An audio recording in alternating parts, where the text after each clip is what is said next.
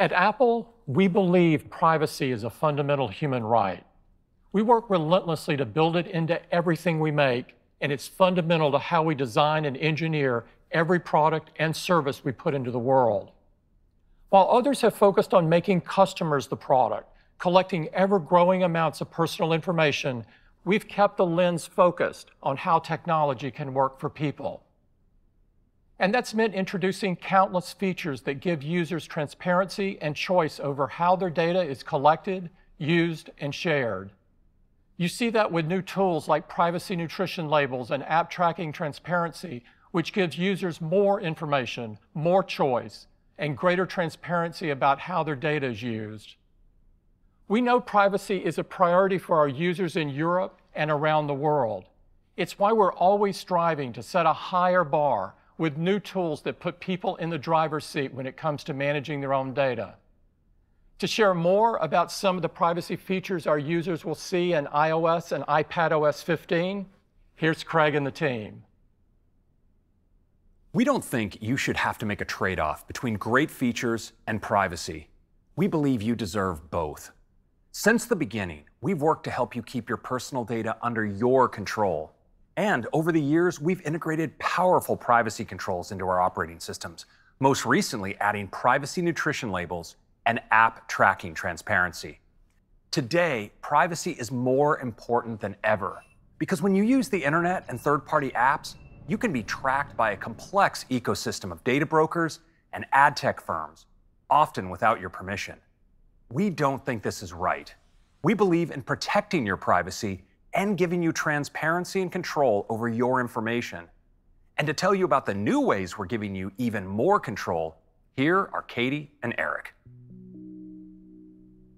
Thanks, Craig. Let's start with mail.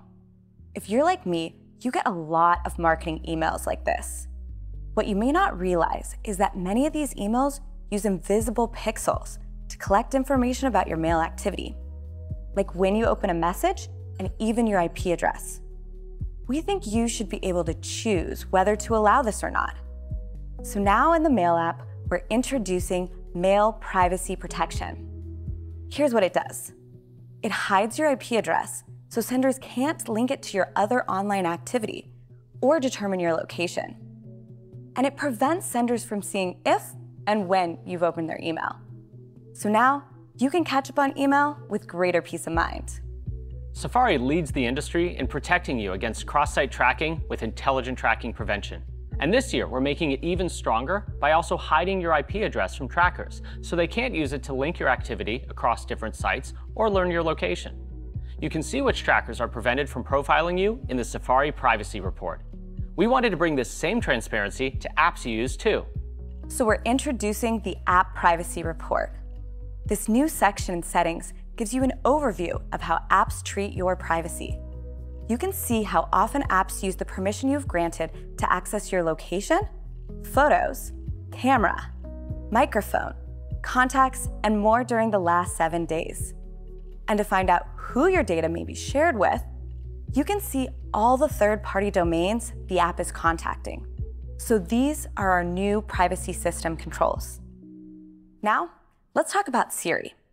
Siri is available across all of your Apple devices, allowing you to quickly get things done with just your voice.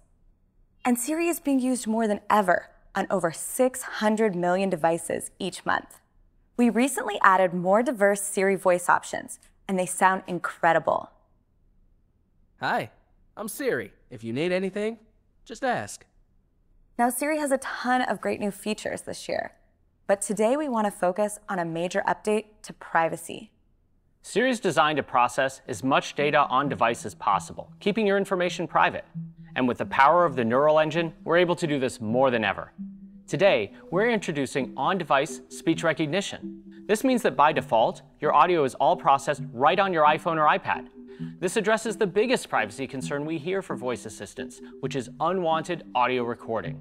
And this has some great benefits beyond privacy.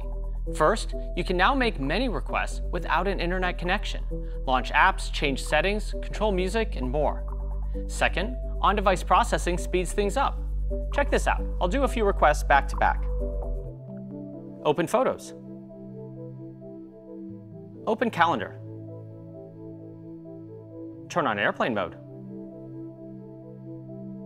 Set a timer for 20 minutes. Switch to dark mode.